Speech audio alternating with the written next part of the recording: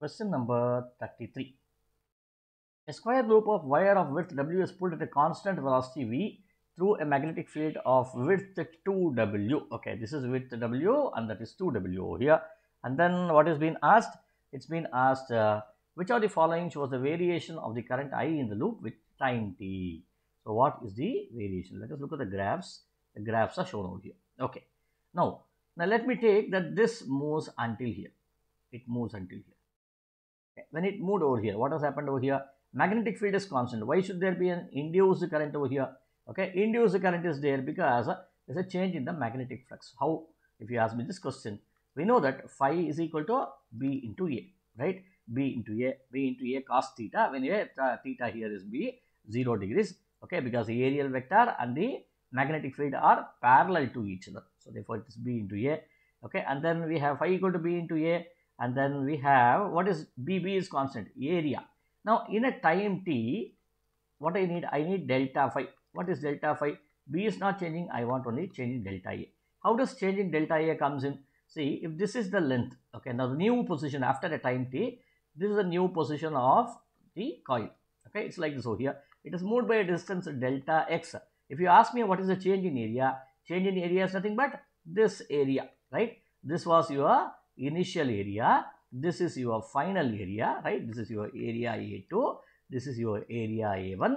Now what is the change in the area, okay, which has been intercepted is nothing but this delta x multiplied by this length, okay, this area of the rectangle. So I can now write this as B into delta x into L is nothing but change in area. Now if I say what is delta phi divided by delta t, which will be B into delta x into L divided by delta t, which will now be equal to BLV over here. Okay, now let us understand what's happening here.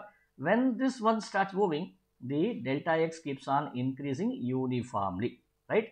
When it keeps on increasing uniformly, it means velocity is constant, length is constant, B is constant, which means your EMF is also constant, which means you are getting a constant EMF, BL into V. Okay, so when your EMF is constant, E divided by R, which is your current, induced current, will also be a constant. So let us look at which of these graphs shows you the constant. This graph shows you the constant. This also shows you the constant. This shows you constant. This is not constant, right? I is increasing here. So this is not the right answer. Okay, now let us look amongst these two.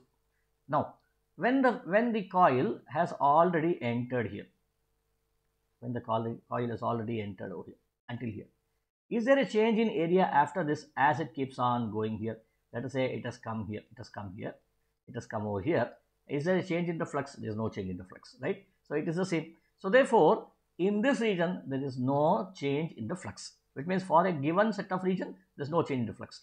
Now let us use that. That means when there is no change in the flux, this delta phi by delta t is 0, E is 0, I is 0. Okay, that means current is not always present, but it has been present for some time and absent for some time, right? So therefore, here you see current is present over here and suddenly current reverses, but the current is never becoming 0 here, right? So therefore, this is incorrect. Now, what about the second one?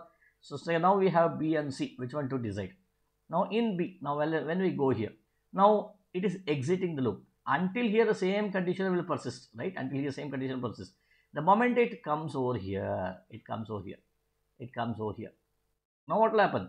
Okay, so the magnetic field is now reducing. The flux inside is reducing. So therefore, the current should flow in the opposite direction.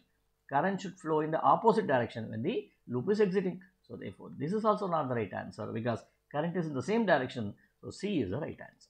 Okay, let us move on to the next question.